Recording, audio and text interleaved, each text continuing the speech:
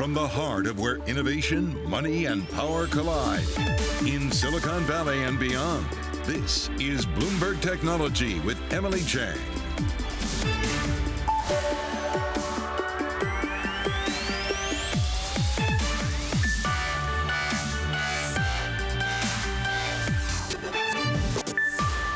I'm Emily Chang in San Francisco, and this is Bloomberg Technology. Coming up in the next hour, Peloton has a new CEO, but still needs a bidder. Shares riding high on the news. More on the massive shakeup at the iconic bike maker. Plus, M&A mania for Microsoft. Now the tech giant is looking to buy the cybersecurity juggernaut Mandiant. We'll tell you why. And leveling the playing field in technology. We'll talk to a young company spun out of a Google incubator that's taking on the $100 billion software recruiting industry and trying to make Silicon Valley more fair.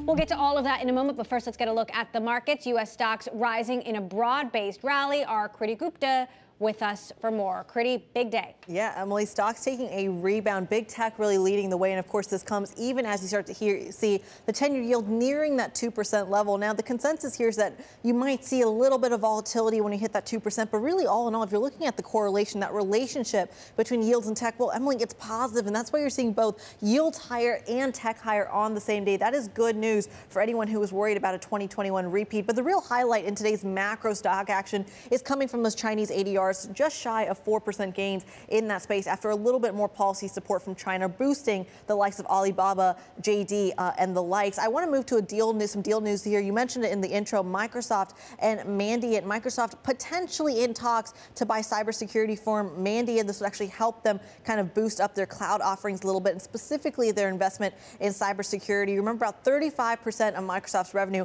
comes from the cloud, so this would actually help with that portfolio. Let's move to another stock this morning, or I should say this afternoon, and that of course is Lyft after the bell, reporting earnings that are not actually meeting what investors want to hear. Lyft revenue beating estimates, riders though still falling short. The estimate was about 20 million riders. They only got just shy above 18 million. So you can see Lyft shares really taking a hit after hours.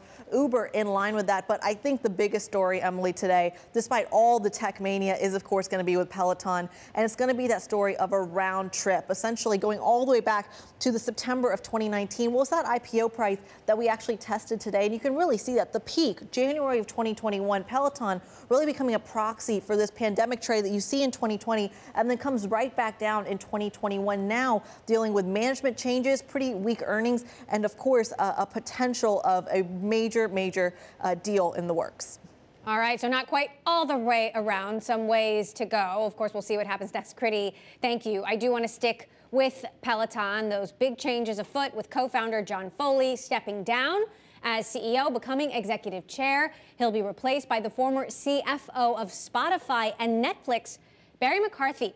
Rohit Kulkarni of MKM Partners with us now to discuss. Rohit, also 2,800 employees out, including some top hardware executives. Is this the kind of shakeup you want to see?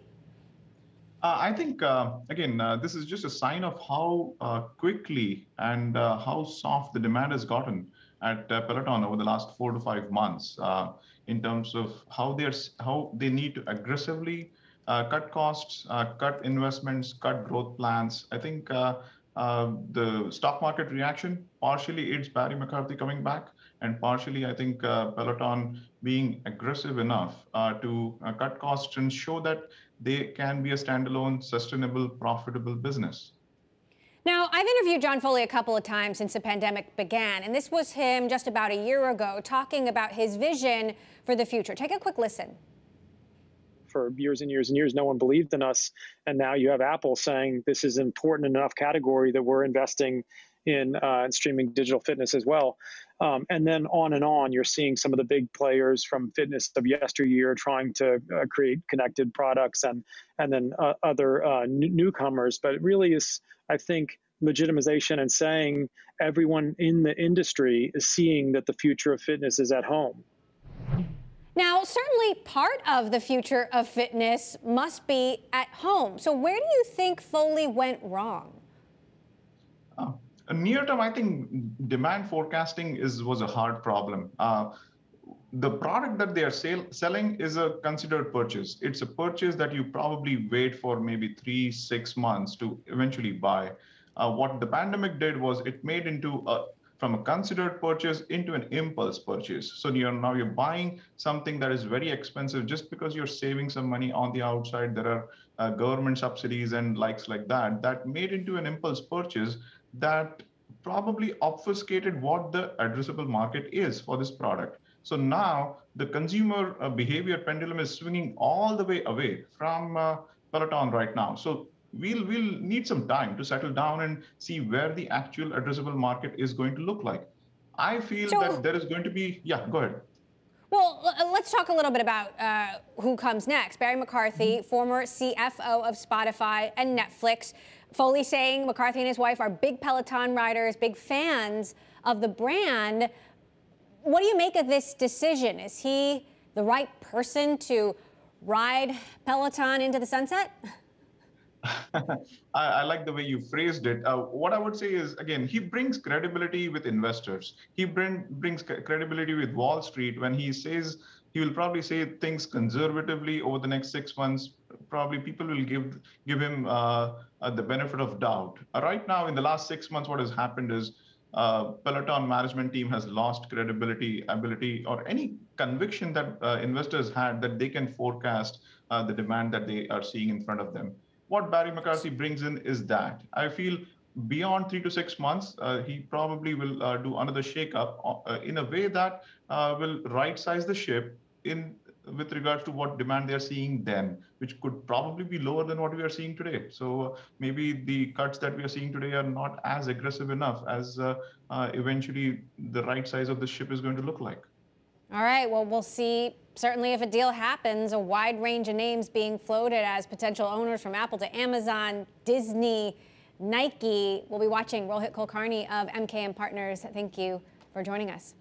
I want to stick with earnings, move on to Lyft, the ride-hailing company reporting fourth quarter sales that beat estimates driven by higher prices due to a shortage of drivers. But Lyft reporting fewer riders than expected amidst the Omicron surge. Our Jackie Davalos, who covers Lyft for us, has all the details. Jackie, what are your big takeaways here?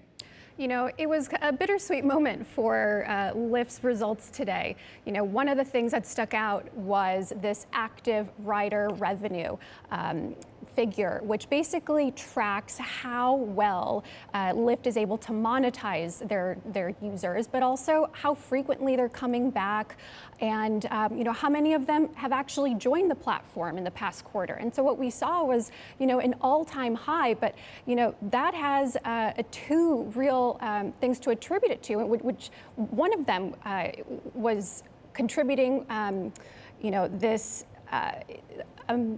idea that, you know, prices have been so high for, you know, the past few months since the second quarter when they peaked. Driver shortage is really driving that increase, and it really translated into this metric because, you know, riders are taking more airport rides, but they also cost more. You know, we also saw a seasonality you know, impact part of, you know, what we saw in terms of, you know, people, are they taking rides? Are they shorter? Are they longer? And so from one perspective, you know, Lyft could tout that, you know what, we're able to monetize this and we are gaining some users, but not at the pace that investors are actually looking for. And so, you know, that number came in about 2 million short than the riders that analysts wanted to see. And that really would have put it into 2019 pre-pandemic levels. Well, you wonder if Lyft and Uber, we're going to be seeing Uber's results tomorrow, need a full recovery in riders if they can charge more and if the riders that are still riding are willing to pay that. What do you think? You know, it's going to be a balance. That's what investors are really focused on. It's not just about how much you can extract from a customer, but it's also, you know, are you deterring them from coming back onto the platform? And so, you know, now that subsidies have been pulled back, now that driver shortages are still somewhat hanging in uncertainty with Omicron expected to be an impact, a negative impact in the first quarter primarily. So I think there is going to be some uncertainty as to how they balance both, you know, the driver supply, the rider demand, and you know, at what point do you say maybe we have to subsidize prices again? But that's definitely going to be a part of the conversation now that profitability is going to continue to be a priority. So what are your expectations for Uber based on what you saw with Lyft, knowing that Uber has rides but also Eats, which, to be fair, has been doing better than rides since the pandemic began? You're absolutely right. Delivery actually overtook Uber's mobility business in terms of bookings and revenue. And it really was this cushion that Lyft just was not lucky enough to have and to be able to rely on. So what we were able to really deduce from Lyft results is that Uber will see some kind of an impact in December. You know, they spoke to investors late in December and, you know, actually acknowledged that Omicron was having somewhat of a hit to its rides. But, you know, we will start to see more of a focus around the profitability of the Eats segment. And that's something that's going to come forth in Uber's results tomorrow. They were very close in posting a pretty good profitability number in Q3. And, you know, Omicron might be bad for rides, but it's certainly good for delivery. Okay. All right, well, we're going to be all over Uber's results tomorrow and watching your takeaways. Our Jackie Davalos, who covers Uber and Lyft for us. Thank you. Now, after taking on Spotify, musician Neil Young has set his sights on big banks. Young has called on baby boomers to, quote, ditch the companies contributing to the mass fossil fuel destruction of Earth. He proceeded to encourage fans to take their money out of JP Morgan Chase, Citigroup, Bank of America, and Wells Fargo. Coming up. On the heels of a massive deal with Activision, Microsoft has its eye on cybersecurity firm Mandiant. Could this be the next target in a massive buying spree? We'll discuss. This is Bloomberg.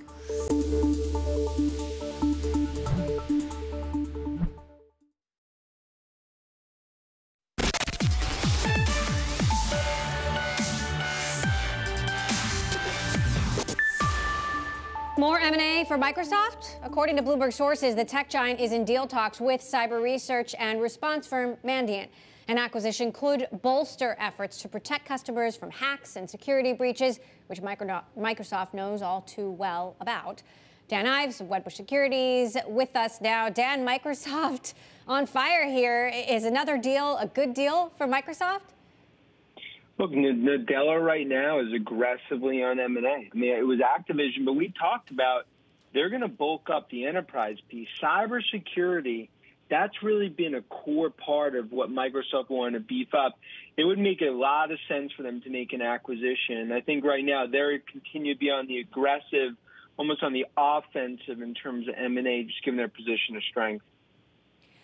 Satya Nadella was on the show last year talking about cybersecurity as the new pandemic. He actually used that word. I want you to take a quick listen to that quote. Somebody described this to me like, while we have a pandemic, we have another real pandemic, which is a cyber.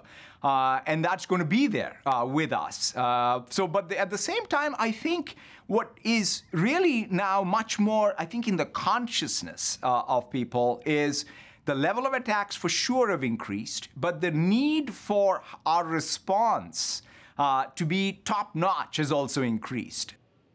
And look, Microsoft has had its own vulnerabilities over the last year. How does this make sense from a technological perspective, Dan? Does this give them better defense? Well, it would give them significant defense, and it goes back to the SolarWinds. I mean, that was a black eye for Microsoft, and I think that was the straw that brought the camel's back. They want to have more control over their ecosystem.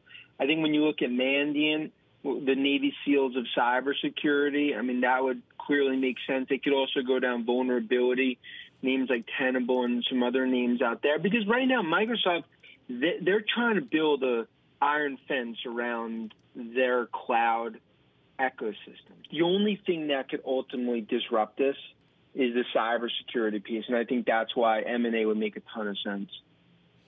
This, the market value of Mandiant now, just over $4 billion. So certainly nothing compared to the size of the Activision deal. But does it concern you how much they're spending? Well, look, I think Microsoft for a while was obviously just building the cloud business. And I think Nadella, and they recognize within Redmond, now is the time to go on the offensive over the coming years. And it's really M&A. And they also know, importantly, a lot of those other tech stalwarts, they're in the midst of antitrust scrutiny. Microsoft knows they feel a little more Teflon-like to do M&A. Think about Nuance. You got Activision, now potentially a cybersecurity deal. And I think this is really a different type of Microsoft looking over the coming years. And Nadella definitely has strut in his step in terms of M&A. All right, Dan Ives, Wedbush Security, something we're going to continue to track. Thanks. Coming up, in the race to quantum computing, D-Wave now going public via SPAC. We'll speak with the guy leading that deal, Emil Michael, former top Uber executive. He'll also give us his thoughts on Lyft's results.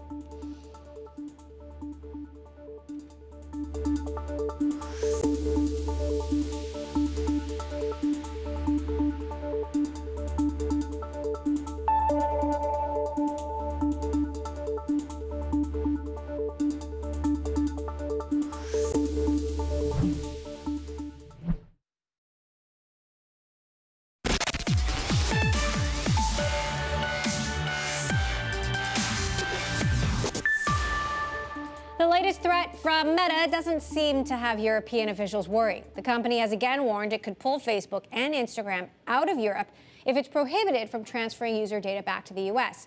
Bloomberg caught up with the EU's competition chief. Take a listen. I'm on Instagram, and if it doesn't work anymore, that would give me maybe another 10, 20 minutes per day. Investigators saying that threats are never a good idea with the EU. Regulators from Europe and the U.S. are in negotiations to come up with a new data transfer agreement.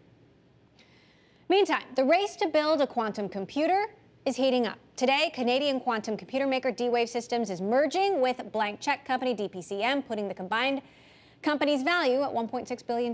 Joining us now to break it all down, Emil Michael, DPCM chair and CEO. Emil, what is it about D-Wave that made you want to take this company public via SPAC? I mean, $300 million, that's a big boost. Yeah, well, what I liked about D-Wave is that they actually have products in market today. So this is not a, hey, we'll have a product 5 years from now, and it's an R&D company and invest in it. It actually has products today. It's serving clients like Volkswagen, Save On Foods, has 12 big Fortune 1000 clients. So quantum computing is here today for D-Wave, and that's why I like it. Still, D-Wave is considered kind of an underdog in the quantum computing field when you look at folks like Google, like Rigetti Computing. What is their special sauce you see when it comes to their technological approach that makes them a good bet in your view? Yeah, there's a few things. So number one, because they've been around for a while, their IP portfolio is enormous. That means patents and sort of what they built so far is a huge treasure trove and value creating set of IP. Second, their approach is the only approach that works for optimization problems, like employee scheduling, or imagine how a complex business schedules employees with their days off and hours worked and so on. They can solve real world optimization problems today, given their approach. And they're going to build a new approach too, like Rigetti and like Google as well. The approach they're using, as I understand it, is called annealing. Explain to us what makes that special and different from, the approach some of these other competitors, quite frankly, are taking. Yeah. So the annealing approach is an approach that I believe, and we think technologically, we believe, can solve a certain set of problems that the other approaches cannot solve. It doesn't mean that annealing can solve every problem that quantum might solve, but it can solve about $100 billion worth of total addressable market problems, and no one else has that approach. So that's what makes it unique. The other thing I'd add is that D-Wave has a brand new leadership team. Alan Barrett is an incredible leader. He's very commercial and technically deep. So it's got a fresh look at the world. It's got real big customers today, and it's got an approach that they have a unique kind of lock on at the moment. Now, I got to ask you, Lyft earnings just out, beat on revenue, miss on riders. We're waiting for Uber earnings later this week. When you look at it, what is the future of ride hailing? Does it recover? Does it get back to pre-pandemic levels? I think it does. I think you'll see revenue from both Uber and Lyft on the ride side exceed pre-pandemic levels in Q4. And I think Lyft just proved that from a revenue standpoint, not necessarily from a rider standpoint. And that's because prices went up, right? I think you'll both see prices moderate in 2022, riders come back, and you'll see this business growing again. I mean, no one who lives in a city can actually live without one of these services anymore. So it's just that people have been home and haven't been going to work. So as that moderates back, I think you'll see recovery in the rides business for both companies. And look, last time he was on the show, Dara Khosrowshahi, the CEO of Uber, predicted that rides would surpass pre-pandemic levels once again. That said, you've made it no secret that you're still a shareholder in Uber. You are not happy with the way things are going. You are not happy with the way the stock has languished. What are you looking for there? Is it a strategy change? Frankly, I think they need to have a management change, like some leadership wake-up call. The stock now is where it was in 2015. That's 7 years ago. And so the businesses have been growing, but Wall Street is not rewarding them for it. And there's a reason. I think they lack confidence that this management team is going to innovate and is going to find cost savings to make it more profitable sooner. And they've done a bunch of bad acquisitions that haven't helped. A management change like a new CEO, like a Peloton style management change? How extreme are we talking here? Well, Dara's 5 years, first 5 years is up this summer. And I think it'll be a point for the board and for shareholders to look up and say, well, this company went public at $45 a share. Where is it today? What are the goals? Have we hit them? And whether it's him or the team, is this team collectively the right team to take it forward and to regain momentum? 7 years is a long time to wait for the stock to get back to even. What about the promise of Eats and the ambitious moves that Uber and Dara have made there? Quickly. I think Eats is a great business. Thank God we started it way back when, and because you see what happens to Lyft when you're relying on one business. So I think Eats is a crown jewel. Now, I wish they hadn't lost the lead in market share to DoorDash, but there's a lot of room to run on Eats worldwide in a lot of different areas. And you see what GoPuff's doing. There's lots of angles you can take that business. So I like that business, and I hope they, regain the market share they've lost in the last couple of years. All right, well, we'll be all over Uber's results later this week. Emil Michael, appreciate you joining us. We'll keep our eye on that SPAC. DPCM Capital Chair and CEO. Coming up, Apple launching a new feature that'll give merchants an alternative to Square. We've got all the details next. This is Bloomberg.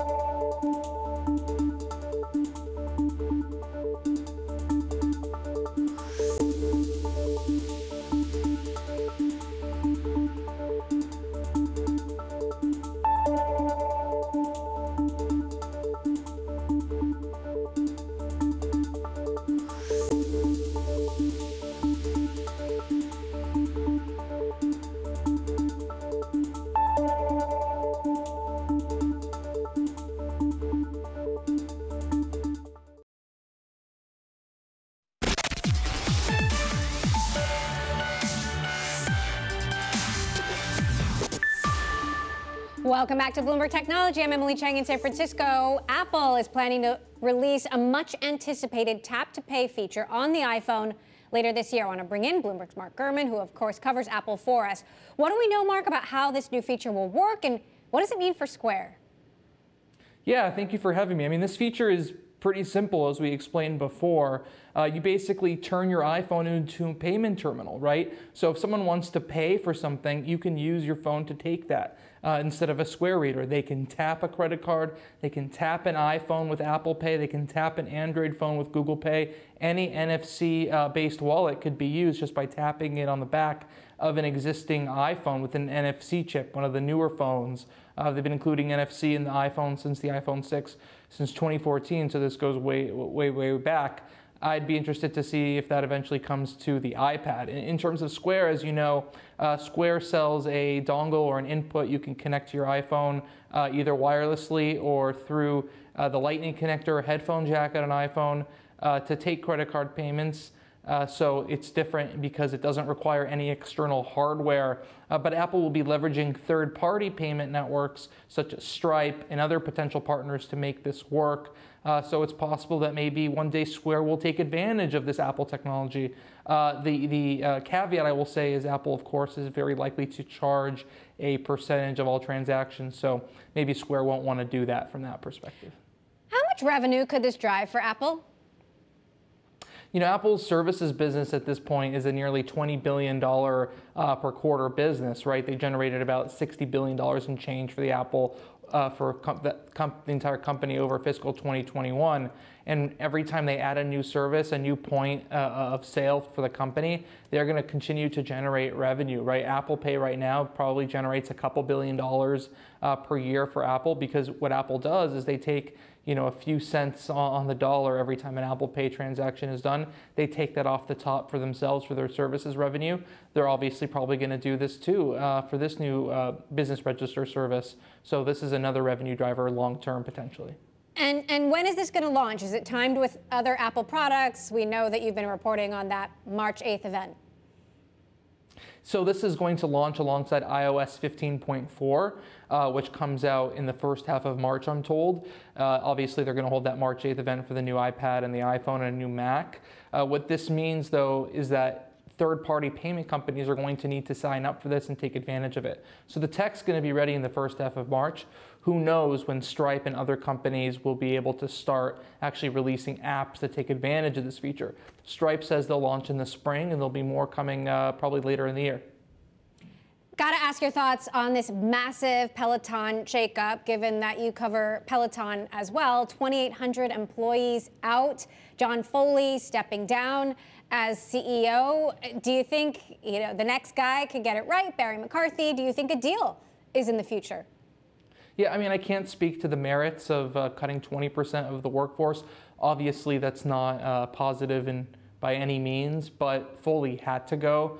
The number of missteps that happened under Foley's watch, or decisions directly made by Foley over the last 2 years, are in some respects pretty countless. And this is not just investors saying it. I mean, I can tell you we've had the recalls that were mishandled regarding the tread. We had the child death. We had multiple advertising related issues. But the most significant problem was they completely mistimed and completely messed up their supply chain, not once, but twice, right? Once at the beginning of the pandemic and once at the end of the pandemic, right? This was supposed to be the time where Peloton was supposed to grow and become this shiny new company with a, over $50 billion market cap. But because of their supply chain failures, we are where we are today.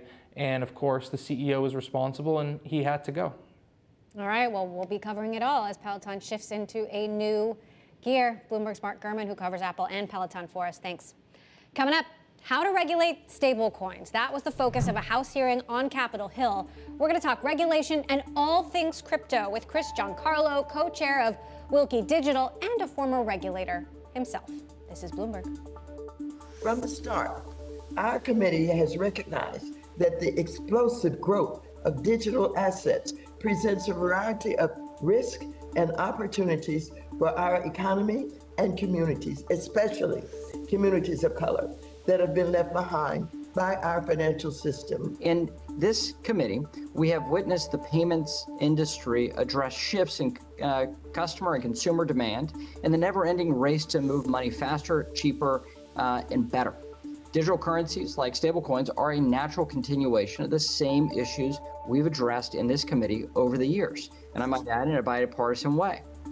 We cannot regulate out of fear of the future.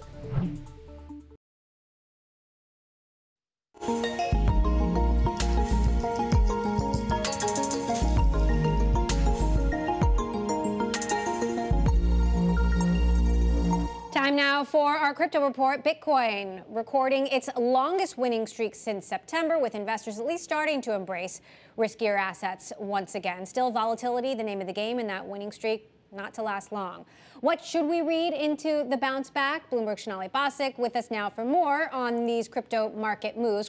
Sonali, what are you reading into this? Yeah, we do have a nice little bounce back here in Bitcoin asset prices. You have it stabilizing now, though, Emily, over at around $44,000. And so it's been on a tear for the past week or so, now down just a scotch, but we do have a big rise. I also want to point out not just Bitcoin, but Tether, because it's a good day to talk about stable coins and not just cryptocurrency back to digital assets, but cryptocurrencies that are back to the dollar. We have a real rise in Tether over the last couple of days. You see that about 40%. And remember, Tether is affiliated with Bitfinex, which is where the DOJ had seized $3.6 billion in Bitcoin stolen in a hack from Bitfinex. And of course, lawmakers were talking about stable coins today. All right, Shonali, hang on. Regulators and lawmakers have been trying to make sense of the crypto landscape. Earlier, the House Financial Services Committee held a hearing to talk about just that, and more specifically, stablecoins. Treasury Undersecretary for Domestic Finance Nellie Leong was the sole witness at this hearing. She made the case for the need to oversee stablecoin issuers and regulate crypto intermediaries. I want to bring in our next guest now, Chris Giancarlo. He is senior counsel at the law firm Wilkie, Farr & Gallagher, where he works on the digital assets team, and also the former chair of the Commodity Futures Trading Commission. Shonali, take it away. Yeah, thank you, Emily, and thank you, Chris, for being here. Chris, I want to take a listen really quickly to something Nellie Leong had said, and specifically this is about technology firms and its engagement in cryptocurrencies. This is the issue of the separation of banking and commerce has been an issue that Congress has grappled with for many years. In this case, we believe stablecoins as a payment instrument should not be issued by a technology firm. Now, Chris, as a former regulator yourself, what do you make of that idea? Actually, thanks, Shonali. You know, I think that was perhaps one of the biggest moments of the hearing today. I think her comment was that basically technology firms need not apply for the future of payments and finance, that should be limited to banks and particularly insured depository institutions. I think that's a quite remarkable statement, knowing that, in fact, it's been the tech industry, it's been innovators, not from the banking sector, but from technology, that have really explored the ability to make money more accessible, less latent, and much faster. And so I think that comment was pretty remarkable. I mean, Americans don't like it when government picks winners and losers, but that seemed to be what we were hearing. Well, you yourself work with a lot of different companies like NYDIG that does work with banks to try to make cryptocurrencies more accessible. How may a comment like that take form when it comes to government regulation? Will it stop big tech companies from trying to get into cryptocurrency again? Well, the reference was made to the separation between investment banking and commercial banking in the Glass-Steagall Act as a basis for this separation from technology firms from payments. But in fact, as we know, Glass-Steagall was mostly repealed by Congress. And so it's not really a living precedent for what is sought to be done here. So, as you know, the President's Working Group, which came out with a report not too long ago, has proposed that really the development of stablecoins be left to the banking industry under bank-like regulation. And although there was a lot of unanimity in today's report, certainly congressmen and women on both sides of the aisle seemed to be quite aligned in the need for greater clarity, perhaps for congressional action, for the importance that stablecoins are increasingly playing in the market, and the need for U.S. innovation. I think there was less unanimity around the idea of whether the bank regulatory regime should be brought to bear to regulate stablecoins, and specifically whether stablecoin operators would be required to be banking institutions. And so, with that comment that you just pointed to, that really technology firms should not apply, I think that kind of went against the grain. Certainly, at least half of the comments that we heard in today's hearing. Chris, you know better than just about anyone how hard it is to keep up with financial technology, and the crypto marketplace is moving, evolving so fast. Can regulators keep up and then keep keeping up? Yeah. Well, first of all, almost by definition, regulators in our democratic societies never keep up. It's a different approach than, say, Europe, which tries to adopt regulation in advance of innovation and tell innovators to actually innovate to the regulatory standard. In the United States, our approach has generally been to let innovation develop and then regulators catch up. So I'd say regulators catching up is not a design failure. It's kind of a design feature of our system. What it means is that our innovators innovate to solve real problems. And what's happened in stablecoins is they have innovated to solve, quite frankly, the shortcomings of the existing banking and payment system, which we know, increasingly know, has been under-inclusive of our fellow citizens, is too slow, it costs too much, there's too much rent-seeking behavior. And so this innovation that we're looking at, that Congress, as you say, is trying to catch up, has been solving real-world problems. And I think and as I say this as a former regulator who's appeared before that committee many times, the challenge is how do we bring clear rules that protect against fraud and manipulation and bad behavior, but allow innovation to continue to make our financial system better, faster, more inclusive, and less costly. So then the question is, when will we see crypto regulation, stablecoin regulation this year? How soon? Well, what you saw today actually is a real step forward from when I was appearing before this committee a few years ago, and they quite frankly were asking the basic elementary questions. What you really heard today was congressmen and women who are much further up the learning curve, understand the challenges, and are really grappling with it. Now, the fact of the matter is this year is an election year. This is a year where congressmen and women are looking for direction from the public, but are unlikely to take, I think, legislative action this year. But the discussions that are taking place this year, I think, will result in legislation once we get through the election. And there's new coalitions in the House ready to put this forward. And I hope they're bipartisan. We have less than a minute here left, but your opinion on this. A lot of people on Wall Street complain that the CFTC and the SEC don't talk. They're on different turfs. I'm wondering, especially because Gary Gensler was at the CFTC, will there be more coordination, and is this time any different? Well, Sonali, you're absolutely right. I was shocked when I arrived at the CFTC at how little the CFTC and the SEC talked on a regular basis. And I think one of the achievements that we reached was to have a much more open dialogue. Chairman Jay Clayton and I established a regular cryptocurrency ad hoc joint committee between our agencies that spoke regularly. I hope that's been continued under the new administration. I don't know the case, and I'm not drawing criticism. I just hope it has been continued because it's so important that those two market regulators speak regularly, especially with this new and fast-moving, as you say, innovation. Indeed. All right, Chris Giancarlo, former CFTC chair, and our very own Sonali Basak. Thank you both. Coming up, how to improve the technical interview process. We're going to see how one young company is trying to reduce the bias in that process and the inefficiencies one interview at a time. That's next. This is Bloomberg.